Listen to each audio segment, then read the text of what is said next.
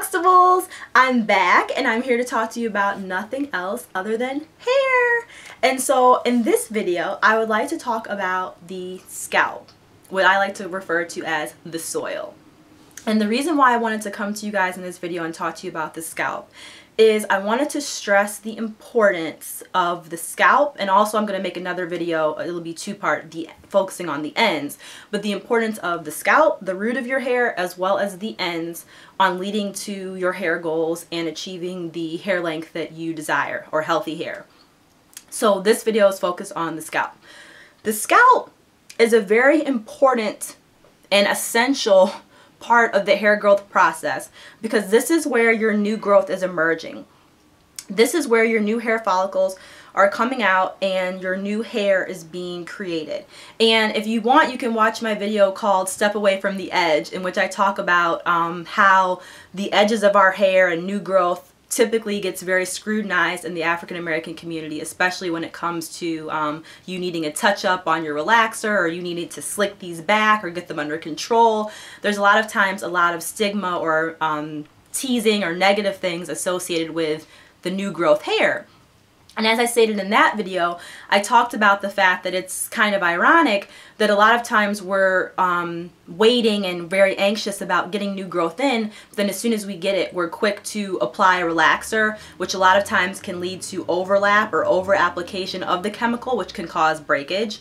Or we are over processing it with heat, constantly re-straightening or re-applying heat to those areas, causing breakage.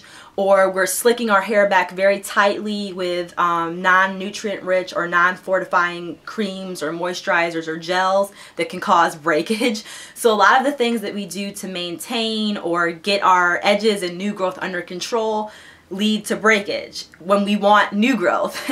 But a lot of times we're conditioned to feel inconvenienced or annoyed by the new growth, or just not really know how to handle or manage it. But I'm here as a firm advocate for your new growth. You love and you need to embrace and welcome that new growth and understand how it grows. And a main portion of that, or a very important factor, is your internal nutrition. Your scalp needs proper blood circulation. It needs proper deposits of nutrients and vitamins in order to grow.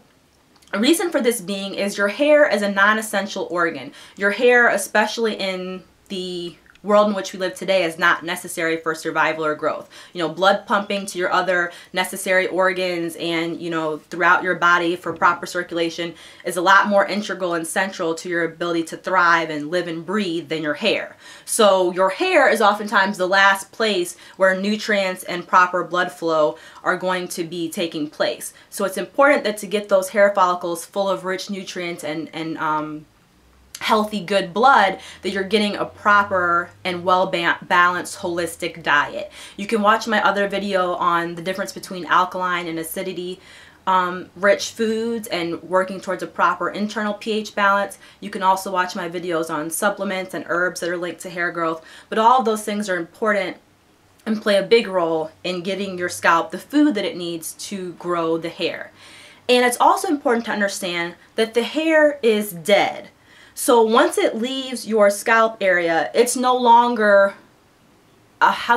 it's no longer growing. It's no longer a living, breathing thing. Once it's exited and pushed up from your scalp like a little leaf, and I'll show you my visuals, it's no longer getting nutrients. It's dead. Part of the reason why, just like your nails, if you cut your hair, if I cut, you know, all of this off, I wouldn't feel any pain or discomfort or any signals to my nervous system or something. I could cut it and not feel anything. It's dead. It's no longer growing. And it's important to understand that as well, because when you're taking a supplement or you change your diet in connection to hair growth, your hair doesn't grow from the ends out. It grows from your scalp. There's never going to be a point where your hair, where you had a split end, it's suddenly going to sprout out some more hair. Some hair is going to grow off this piece. It's always coming from your scalp or your head. It's never growing from here down.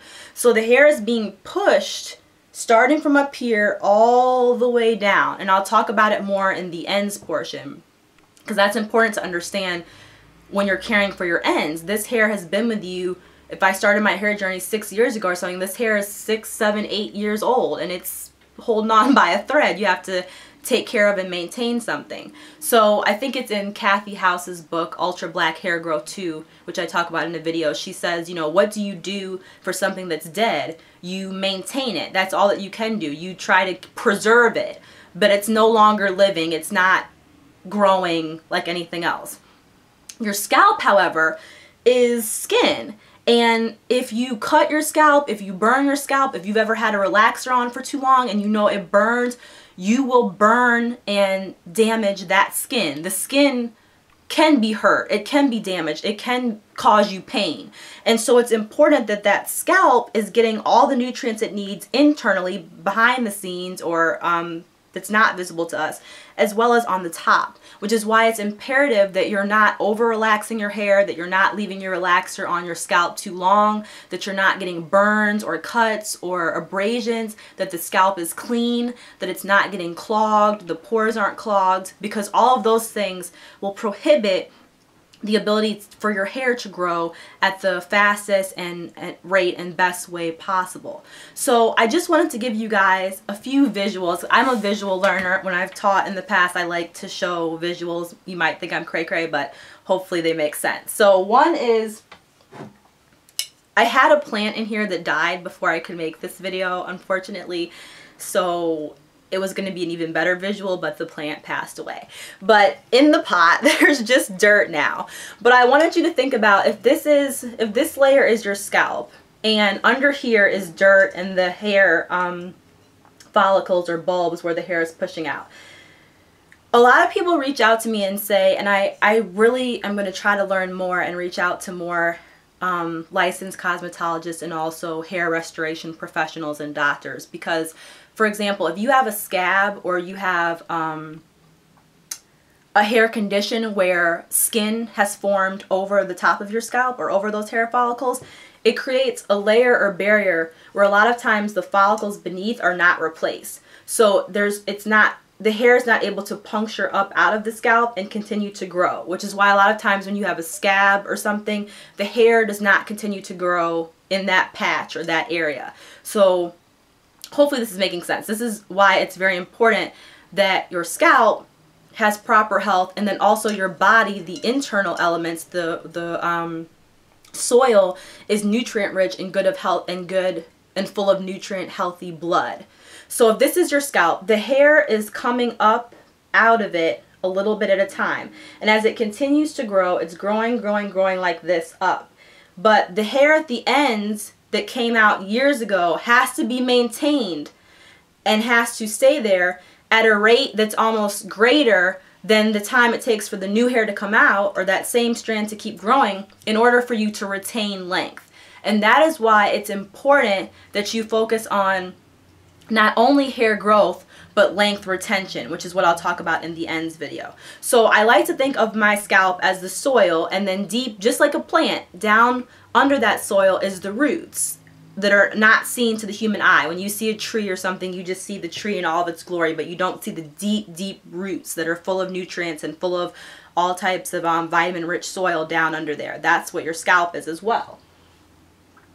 So to give you two visuals that help me understand, this was in our Thanksgiving flower display, but I wanted to show you on a leaf. Okay, if you look at this leaf, if you imagine the stalk inside the earth and the roots running deep, and if you imagine this as a strand of hair, you'll see that the newest hair, the hair closest to the scalp, is pretty pure and virgin-like. Like, it's green, it's healthy, it's thick, it's nutrient-rich. But as the hair continues to grow and it's exposed to heat or damage or breakage or just the regular wear and tear, even if you're doing a lot of protective styles, you see that the ends of the hair, just like this leaf here, start to diminish. They get dry, they start to break, they're more flimsy, they're more prone to kind of falling off or falling apart. So you can see there a clear distinction between the end of this leaf and the beginning. And your hair is the exact same way. It requires a lot of moisture, a lot of care, and special attention to these ends to keep them preserved. Because unlike a plant, which can sprout off a new this isn't a good example, this particular type of plant. But if this was the one hair shaft or stalk, as you can see, there's a lot of new pieces that will come off of this one hair piece, or the main branch. But your hair is not like that. Once it's left the scalp, it's dead. There's nothing else that's going to really happen to repair or remake this other than protein restoration or other treatments that still won't mimic virginal hair that has just sprouted. So it's important that you preserve and maintain those ends in order to get full length retention and full hair strands to reach your goals. And then the other example that I wanted to show you is similar with your nails as well. So I had to wait for my nails to look really, really ratty, which is most of the time, to show you guys a good example. So I get gel manicures, and I'm going to show you on my thumbnail. So pardon it looking really messy, but your cuticle, you can think of that also as your scalp. And you can have your cuticles cut and it hurts, it bleeds, that's the skin area. And out of that, your nail is growing. It's not, your nail isn't growing from up here. It's growing from down here in the cuticle bed. And as that grows out, it pushes the nail further and further out. So if you think of a time when you've had if you've ever had like acrylics or fake nails and for a while and you take them off and your whole nail bed is jacked up, like it's scratched and falling apart. If you remember, you have to wait for your nail to grow all the way from that nail bed all the way back out for you to have a brand new healthy nail. It's the same thing with getting a relaxer or something and waiting for your hair to transition or grow all the way out. And I like to think of it that way with my nail, because as you can see, like with the old manicure, as the cuticle, as your nail starts to grow, it pushes this nail polish out. And that's your new growth. That's your new nail growth, and that's your old nail that's getting pushed out. But what creates the length of long nails is this portion of the nail being able to continue to extend and grow out. And you have to maintain all of that nail in addition to the new growth to have long nails. But this portion of your nail, just like your hair and just like I pointed out on the leaf, is typing, it's scrubbing things, it's doing dishes, it's getting wet, it's snagging on things, it's messing with zippers and aluminum cans. So it's doing a lot of things that make it prone to breakage, just like your nails. So for example, in this nail, which I'm embarrassed to show, the nail polish has been removed and the nail is starting to break. In order to have long nails, you need this part to remain healthy and stay long. And if my camera will focus, you can even see that like the nail bed is starting to look a little bit shabby from the gel nail polish as well. And you can almost think of the nail polish or your acrylic as a protective style, because it is coating your nail and protecting it from damage, which allows it to grow and for a lot of the nail to be preserved. So much like when you wear a sew-in and you take it out and you have a lot of length retention, your nails are kind of doing the same thing by having that protective layer. However, unfortunately, sometimes, like how protective styles can go wrong, your nail a lot of times, or if your gel nails aren't done properly or you rip them off like I do, you can have damage to the nail bed below, just like you can have damage to your hair if you don't have a proper install or proper takedown.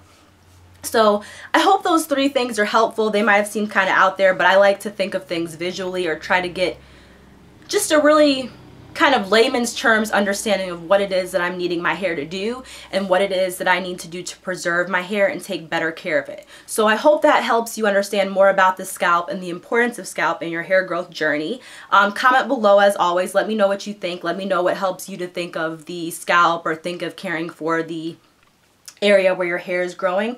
And as I said in the other video, you know, step away from the edge, love and embrace your hair. Try not to over process or put too much heat or potentially damaging or practices that can cause breakage. So as always, love your hair, love yourself, and please watch part 2, which will focus on the ends. See you next time. Bye.